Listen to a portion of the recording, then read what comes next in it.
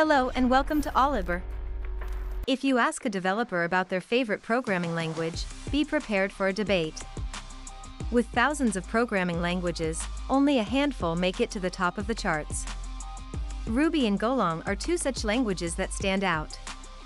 Let's look closely at Ruby and Golang, their origins, features, and where they shine. What is Ruby?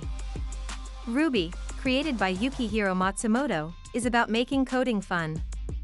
With its elegant syntax and dynamic nature, Ruby is a favorite among web developers. Ruby gained fame with Ruby on Rails, a powerful web development framework. What is Golang? On the other hand, we have Golang, or Go, born out of Google's need for a simpler, faster language. Go boasts efficiency, reliability, and native support for concurrency. Now, let's dive into their key features. Dynamic and flexible. Ruby offers dynamic flexibility. Open source and cross-platform. Ruby is a free, handy, and practical programming language available for different operating systems, including Windows, Mac OS, and Linux/Unix. You can easily download and install Ruby from its official website. Object-oriented. Everything in Ruby is an object, including the basic data types. This makes it easy to build and reuse programs in Ruby. You can easily create classes, inheritance, polymorphism, and encapsulation.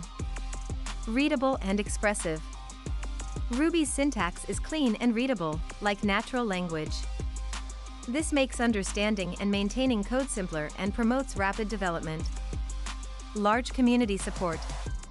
Ruby's active community of developers has user groups, newsgroups, and even a blog page that publishes the latest updates.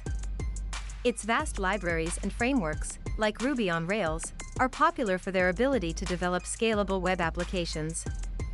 Key features of Golang. Concurrency support. Go's built-in support for concurrency allows developers to write efficient and scalable code for multi-core and distributed systems.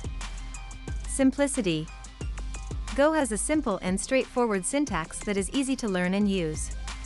It is a good choice for beginners and experienced programmers. Powerful standard library. Go's library has a rich set of library packages that can be used by developers for a variety of tasks. Another interesting thing to note is that the library offers packages that usually have to be sourced from third parties. Go binaries. With Go, you can create application binaries, which also include all their dependencies inside it. This helps developers avoid the time-consuming way of installing runtimes. So, which one should you choose? Consider your project goals, learning curve, and development speed. Conclusion. Ruby shines in web development, while Golang excels in system programming.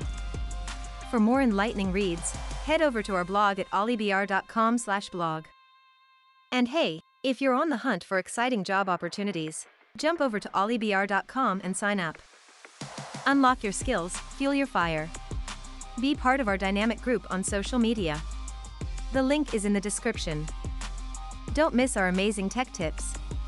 Support us and stay updated. See you soon, innovators!